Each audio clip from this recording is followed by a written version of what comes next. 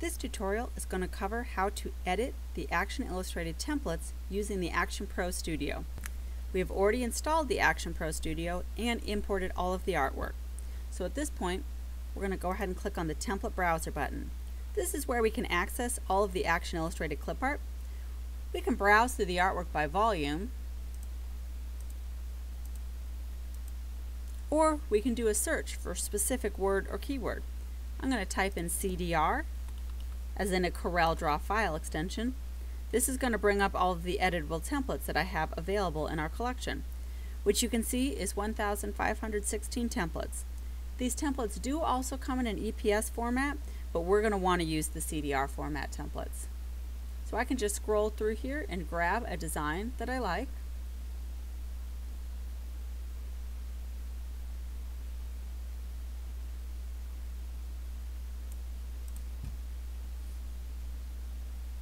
Going to open right up inside of CorelDRAW, and then we're going to click on the template editor button, which will allow us to change the text, the character, and the color of this design. Notice the words that are in my design are actually just typed off to the side right here, so you can just type in what you want your design to say. I'm going to change Dave's into Action and Drags into Illustrated.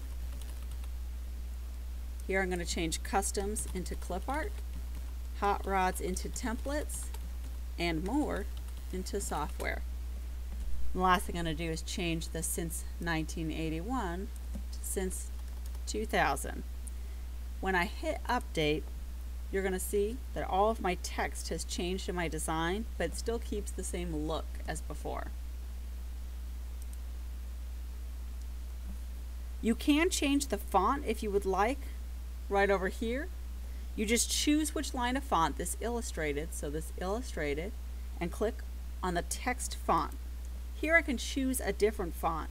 The list of fonts that's coming up here is actually generated from all of the fonts I have installed on my computer, so my entire font collection is right here for me to choose. I can just scroll through here and choose one, or I can type in a font if I know the name of it. Once I have my selection, hit OK, and you're going to see that my font's going to be changed. Notice that I can click on different objects in my design. To replace one of these, I just go ahead and select it, and then I'm going to hit Replace under Groups. That's going to bring us back to where we can browse through the artwork. I'm going to do a search for tiger. This is going to bring up all 515 tiger images that I have in our collection. Just scroll through here and find a tiger that I like.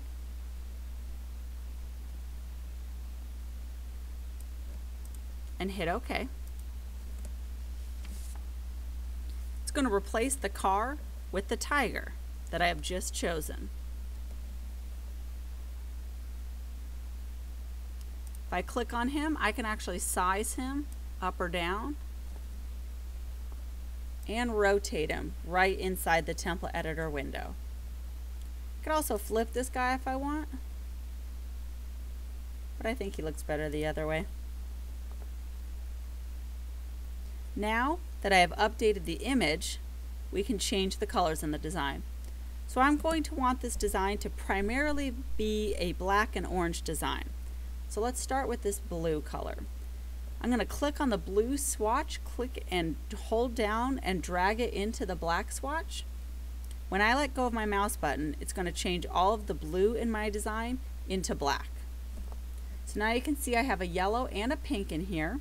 I'm going to quickly merge those together by dragging the pink and dropping it into the yellow to make them into one color. And then I'm actually going to change the yellow into a halftone of the orange. If I hover over this orange color, I can see that it's a Pantone Orange 021. I'm going to click on this yellow swatch and then hit Replace. If I know my color name or number, I can just type it in here, or I can scroll through here and grab it. I happen to know that this Pantone Orange is right up top. I'm going to go ahead then under here and drag my tint color down and make it about half of the normal, make it into 50. Go ahead and hit OK. So in my main color box here, you're going to see that I have the black and the orange, but over here on the right hand side It shows me how many different kinds of orange I have. So I have 50% Pantone orange, as well as areas where there's 100% Pantone orange. So let's condense the last of the colors. You'll notice I have two different whites in my design. I'm going to go ahead and merge those two together as well. This design looks great. I'm going to go ahead and hit OK. It's going to take me back into CorelDRAW. I can still adjust anything I want to in here. So it's like I'm going to grab my tiger and move him over to the left a little bit. This design looks great. This is ideal for direct-to-garment, sublimation, or two-color screen printing. However, we have other color options inside the template editor that we're going to go back and look at. So I'm going to go ahead and undo this and take it back to our original design.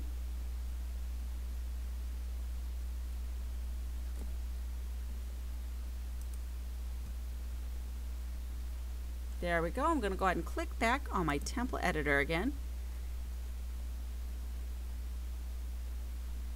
So you'll see right down here in my color options, I actually have a convert to grayscale and a convert to black and white. Let's do the grayscale option first. I'm just going to bypass the text and imagine this says Action Illustrated, and I'm going to swap out the car here for that same tiger again.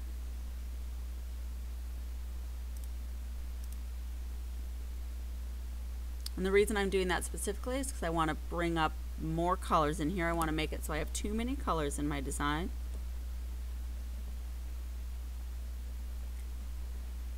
Perfect. Now I'm just going to go ahead and hit Convert to Grayscale. Now I can see I have one color in my design. It's a Pantone black.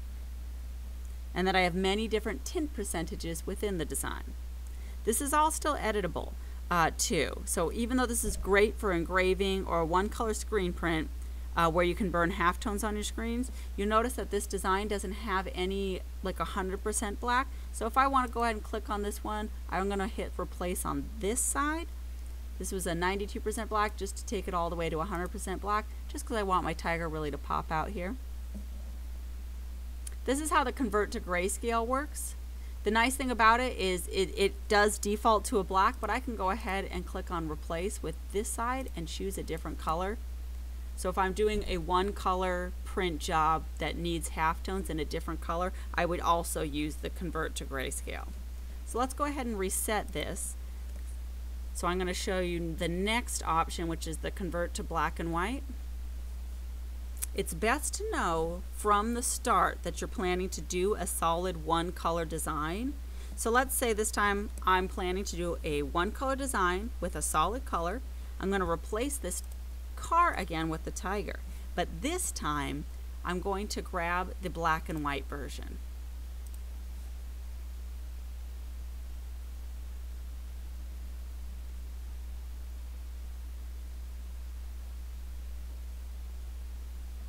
Perfect. Now I'm going to go ahead and convert to black and white.